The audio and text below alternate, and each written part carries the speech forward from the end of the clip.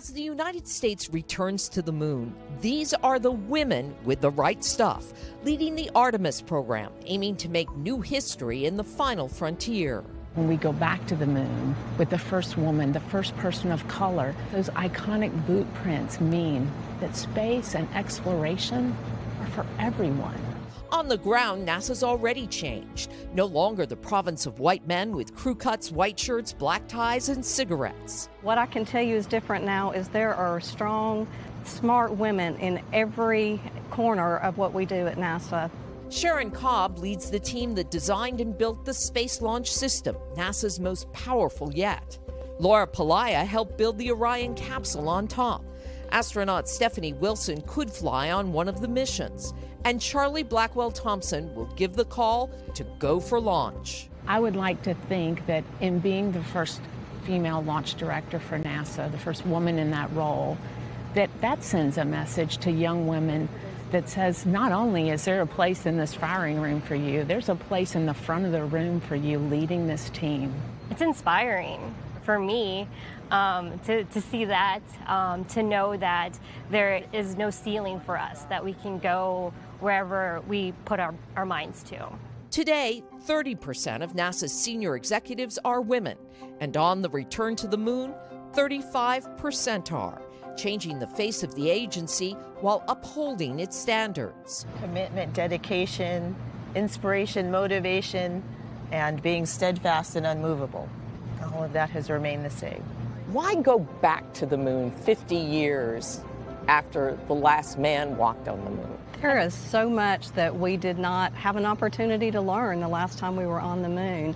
We can also learn how to live and work on another surface outside of the Earth, and eventually be able to move on. The next great step will be putting humans on Mars. The four of you want to live on the moon? Oh, absolutely. It is a wonderful test bed, and as Sharon is saying, it really is a precursor for our Mars and deep space exploration. Just one of many ways Artemis and its Orion capsule are different from the Apollo mission. In Apollo, it could carry 3 crew astronauts. For Orion, it could carry 4. The capability of Apollo was something that now on your cell phone, it's very similar. What hasn't changed is the crawler.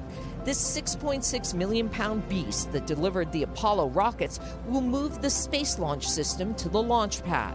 But now Brianne Roloff is behind the wheel. What do you drive when you're not driving the crawler? I drive a sedan. Is it a stick shift?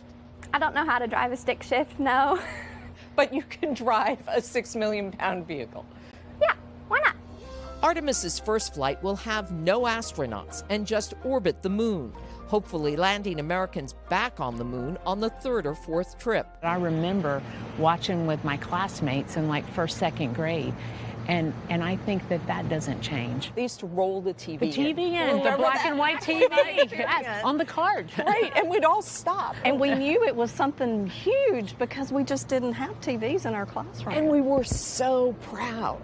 A world transfixed by Neil Armstrong's moment and the words he spoke. He said, that's one small step for man, one giant leap for mankind. What will it be when a woman takes that step?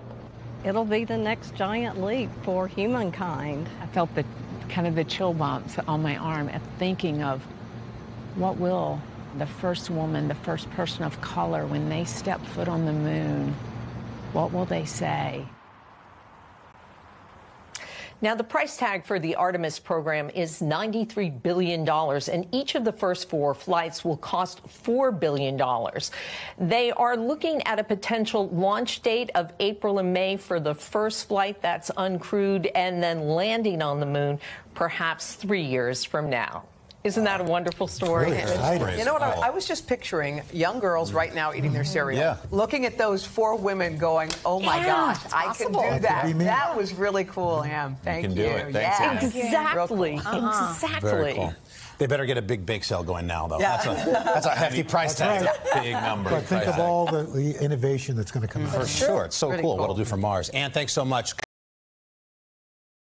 Hey, thanks for watching our YouTube channel. Find your favorite recipes, celebrity interviews, uplifting stories, shop our favorite deals, and so much more with the Today app. Download it now.